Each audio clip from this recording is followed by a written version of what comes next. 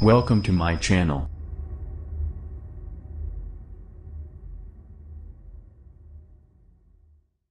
Drinking non-cow milk linked to shorter kids, study suggests.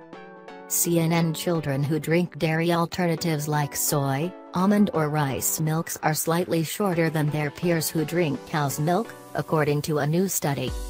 The study, published Wednesday in the American Journal of Clinical Nutrition, found that each daily cup of non-cow's milk consumed was associated with 0.4 centimeters, 0.15 inches, lower height than average for a child's age. We found that children who are consuming non-cow's milk like rice, almond and soy milk tended to be a little bit shorter than children who consumed cow's milk, said Dr. Jonathan Maguire, the study's lead author and a pediatrician and researchers at St. Michael's Hospital in Toronto. For example, a 3-year-old child consuming 3 cups of non-cow's milk relative to cow's milk was on average 1.5 centimeters shorter. That's over half an inch difference, which Maguire said is not a tiny difference when you're 3 years old. The study was a cross-section involving 5,034 healthy Canadian children ranging in age from 2 to 6 years old. The subjects were on average 38 months of age, with 51% being male, and were recruited from 9 family and pediatric healthcare practices from December 2008 to September 2015. Of those participating, about 5% drank exclusively non-cow's milks, and about 84% drank only cow's milk, about 8% drank both and about 3% drank neither. Maguire said the most surprising finding was that the amount children were shorter depended on how much they were consuming. It's not like if you're not consuming cow's milk, you're a little shorter, he said. It's more like if you are consuming non-cow's milk, with each cup that a child consumes, that child on average appears to be a little bit smaller, a little shorter. That's a bit surprising.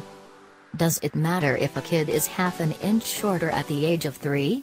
Does it correlate to height in adulthood? That's one remaining question.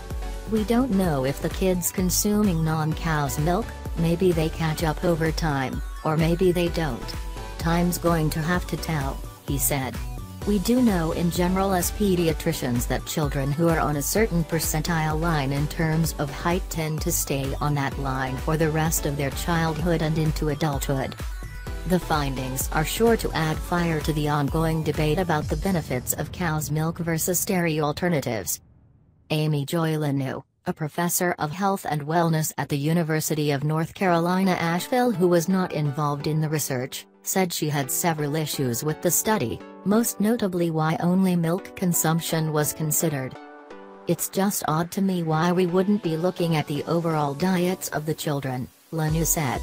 If they're making the claim that it's because it's the difference in the types of milk the kids are drinking, well, what else are they eating?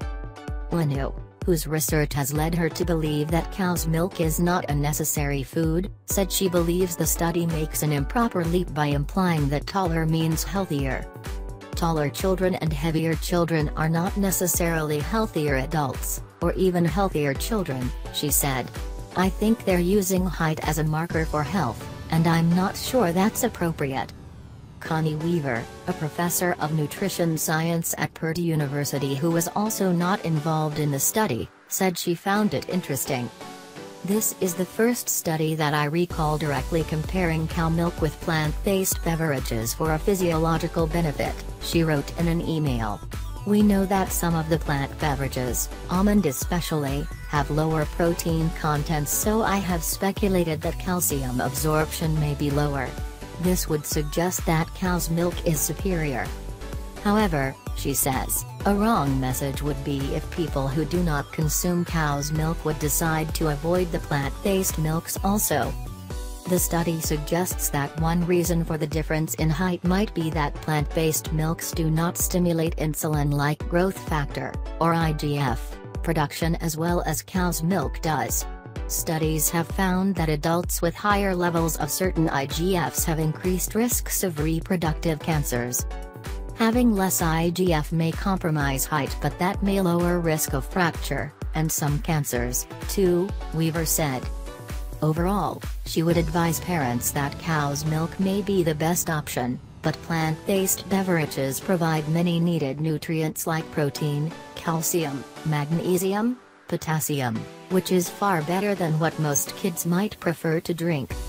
Lenu would tell parents who are already giving plant-based milks to their children not to worry, but to make sure their kids are getting enough protein from other sources throughout the day.